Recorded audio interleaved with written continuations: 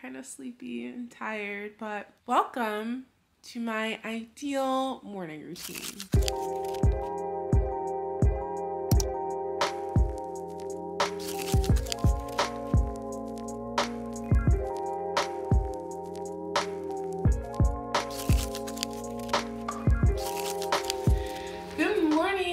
Welcome to my channel. My name is Nika. I am a 29-year-old graduate student at Columbia University who is actually doing a year of nothing right now.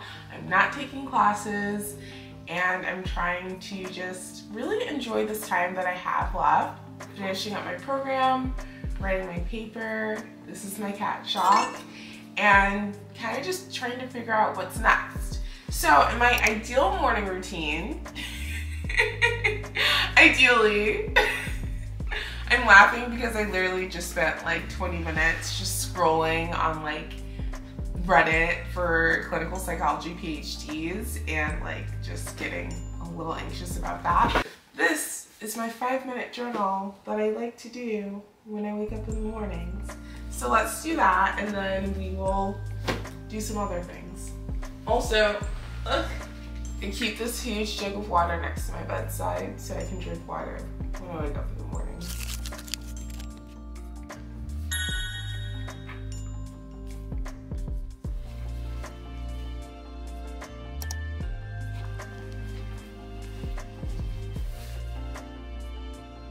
Just finished journaling. I actually really love doing this in the morning because it kind of gives me like a North Star for today. So one of the questions in here is like, what are 3 things you can do that will make today great?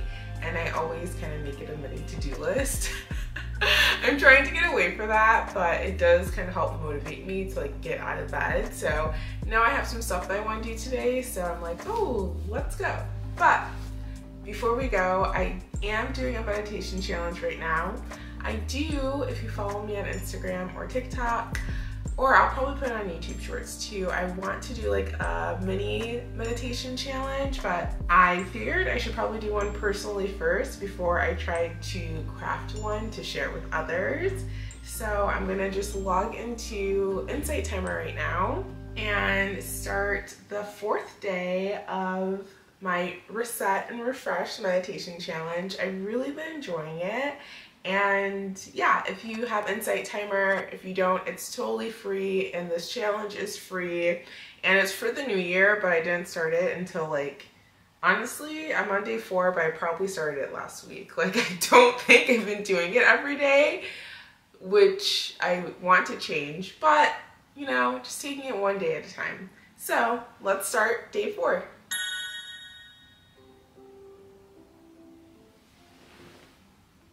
Welcome to day 4 of Insight Timer's Reset and Refresh Challenge. Your call to break free from the ordinary, let go of what's been holding you back, and step into your life with a fresh perspective.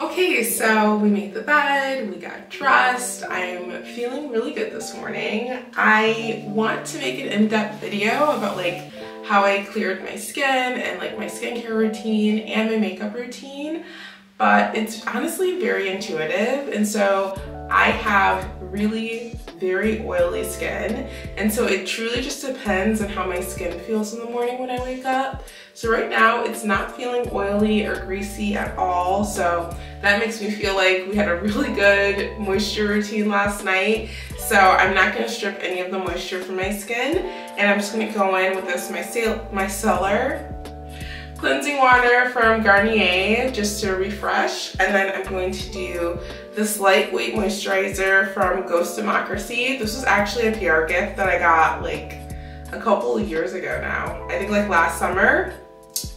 And it's really good. I love it for days when like I don't need to do a lot to my skin. And then I'm just gonna follow up with the Black Girl sunscreen. I use the kids version because it's actually a higher SPF and it's cheaper. So I'm gonna do that quickly.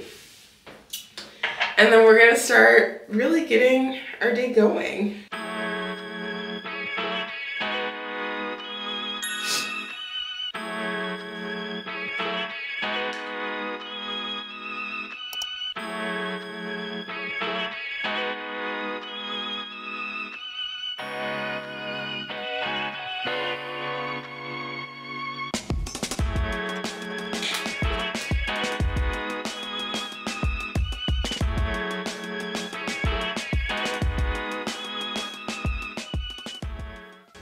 Okay, so I'm feeling really good. Like my skin feels nice and refreshed. I do want to start incorporating like a little bit of makeup back into my daily routine, but because today's Sunday, like I'm not gonna wear makeup on Sunday. I just don't see the point. But on Monday, next morning routine I do, it will be on a weekday because I just got this yummy skin from Danessa Myricks Beauty, so I'm really excited to try that. And then I got this Walkery pencil just because it's like the most beautiful pink ever. And then I also got this NARS pencil sharpener because if you've used NARS pencils, you know only their sharpeners fit their pencils, which is the most annoying thing ever, but like a smart marketing move for them. And then I also got the Danessa Myricks Yummy like blurring powder. I realized like while a lot of people like liquid blushes, I really don't think I do. So I got this because it's like a balm that turns into a powder, which I really love, like a nice powdery finish. I also kind of want to get the NARS like Orgasm blush, and then I also ordered a few things online. So coming into 2024, we're gonna have a new like little makeup routine that hopefully I will do daily. But right now I haven't really been doing any makeup, especially not on Sundays. But also I like washed my makeup brushes last night, so they're still wet. So I couldn't do it even if I wanted to. But I'm really excited to just be like using more like Black owned beauty brands. If you didn't know, Danessa Myricks, I believe that's how you pronounce it. She's a Black woman, and I just feel like when I buy Black owned foundation, it's just such a better color match for me. Like honestly, if I try any of these like popular not Black owned beauty brands, like the browns just like are browning for me. So with all that being said, makeup morning routine coming at a later date and time. At this point now, I want to have a little tea. If you didn't watch my Vlogmas diaries, then you might have missed it, but I got a tea advent calendar, and they just have a bunch of little teas. And let's do this one. It's green tea, flowers, and red fruit called Hanam tea, and they're just like, oh, like look at how cute the little packaging is. Like I'm obsessed. And these are like really fancy teas. Like they come in this little cloth bag. It's insane, but it's a nice little treat to have. And it literally tells you like to have it in the morning, to soak it for like 3 minutes, like the temperature it should even be at. So I usually, when I wake up, before I even make my bed, I'll put my hot water on because I just know that I like to have tea in the morning. It's a good way to like drink water too as well, but like just with a little flavor. So I'm gonna have that.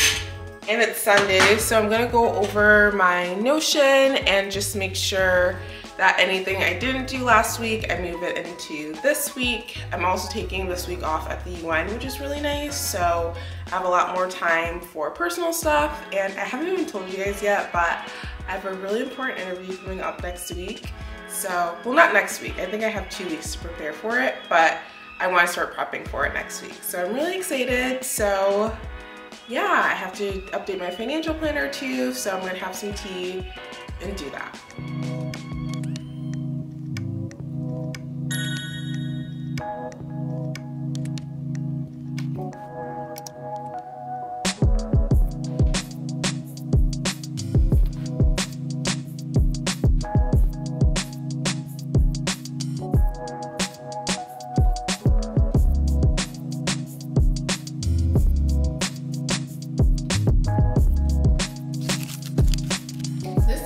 Actually really good. It's like a little florally, but very good. Like, I am actually obsessed. So my little getting my life together this morning took way longer than expected because as I was clearing out my to-do list and everything from last week, I realized I left a lot of like just little things that I just did not want to carry into the next week. So I spent a lot of time just like downloading the statistical software that I need in order to be able to see all the data for my lab because we just moved off of Qualtrics, which is probably really boring if you're not into statistics or clinical psychology. But anyways, so I did that, and then I also had to fill out some forms for a therapy appointment. I responded to an email to get things moving on like my piano lessons. So all things are like going forward, and I feel really good about that. At this point in my morning routine is when I make breakfast. I am a huge breakfast person, so today I'm thinking we're gonna have a little veggie omelet. If you watched my last vlog, you probably saw it. I'm literally just gonna make it again, but I don't have as many veggies this time. But I'm just gonna, you know, use what I have in the fridge. It is Sunday, so I'm on like my last leg of just about everything. And then I'll probably make a little coffee with it. I typically try to delay my coffee until I have food because I just learned from personal experience that if I have coffee before I put anything in my stomach, I literally will forget to eat for the rest of the day. It's like the caffeine becomes my fuel, and then like I'm like, what is food? I forget all about it. So this morning we're gonna have some hash browns, we're gonna have a veggie omelet, and then we'll have a little iced coffee as well. So let's get the ball rolling on that. I also made a bunch of like these banana, walnut, chocolate chip muffins. They're so good. I ended up freezing like a handful of them just to have for later, but I'm gonna have this as a snack because I'm actually really, really hungry.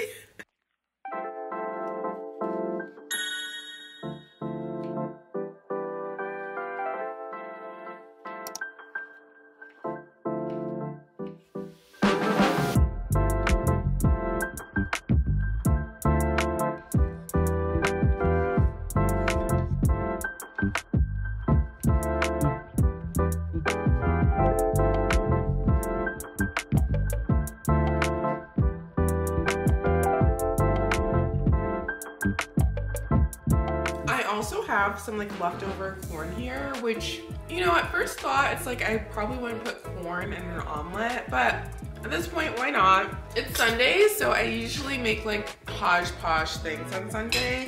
Just trying to use like everything in my fridge so nothing goes bad. And it looks pretty cute now. It's like yellow, green, red, all colors now.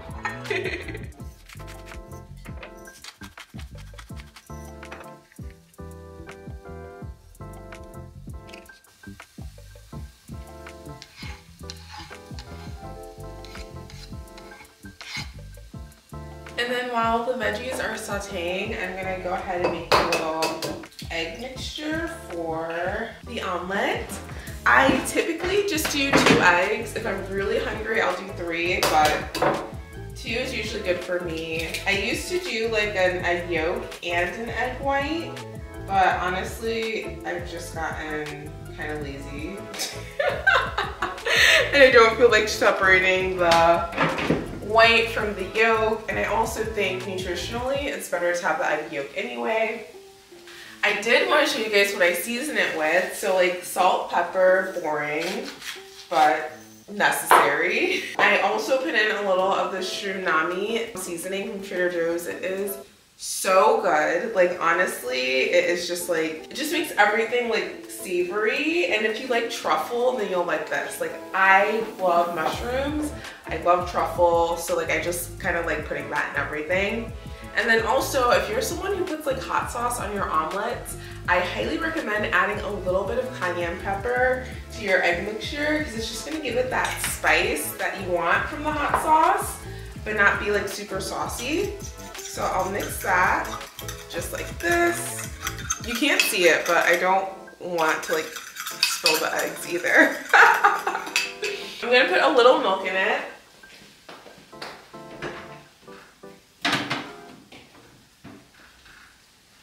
Not too much, because the milk is kind of sweet, which is why I like putting the cayenne in it, because I feel like it like takes out the sweetness that the milk adds. But I'll just mix it all up. But sometimes it'll get like little clumps of the seasoning in it, so I just like to mix it until there aren't any clumps in it anymore. Ooh, I have to start on the hash browns or they won't be done in time. Okay, hash browns are in the air fryer. You guys might hear a terrible humming noise. I apologize. I'm gonna take the veggies, just put them off to the side. And then I think the key to making like the perfect omelet at home is to have a really small saucer. So like this size is perfect because it's gonna be the size of the omelet. So I don't have to do too much thinking about it. I'll just take the little egg mixture, pour it on in here, and then I literally just let it cook until it's done all the way through. And you'll kind of see it. Like it'll be a little sloppy on the top, but you can kind of smush it around, then give it a flip and it'll be good. That's what it looks like. And then I'll come back when it's a little bit more done so you can kind of see the difference. So hopefully you can tell the difference, but it's a lot more cooked. What I like to do is I like to kind of pull it around so I can get the egg kind of cooked on the sides. Just like that, and then eventually I'll flip it, but not right now. I want to get it as cooked as possible before I even try to flip it. Like I'll even lift up the sides a little bit and then let the egg get kind of around and underneath it so it can cook a little bit more that way. All right, the moment of truth. Now we can try to flip this over. Oh my God, I just ripped it. But whatever, I'm just going to put the filling in and then we'll flip it, like so. Looks pretty decent. We're gonna cover all the stuff that looks bad with cheese, so it'll be fine. There, and no one is the riser.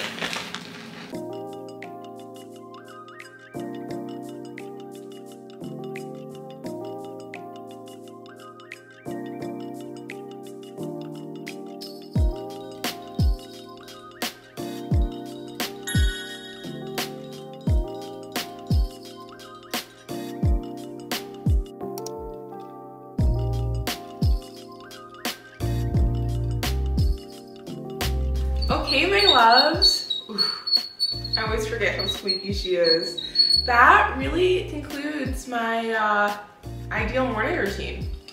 This happy coffee was sent to me in a PR gift and I actually really enjoy it. Like it's so tasty. It does need a little flavor, so I got a coffee creamer with a French vanilla flavor just to add to it. But it's really good, especially if you're trying to boycott Starbucks like right now, as I am for the Gaza-Israel-Hamas conflict. So if you're looking for an alternative coffee, check it out. My discount code is on the screen and then also in the description box below. I hope you enjoyed this like little ideal morning routine. It was a very lax one because it's Sunday. The next one I do will probably be like a weekday and maybe we'll have a little bit more structure. So makeup and having to be somewhere by 9 o'clock.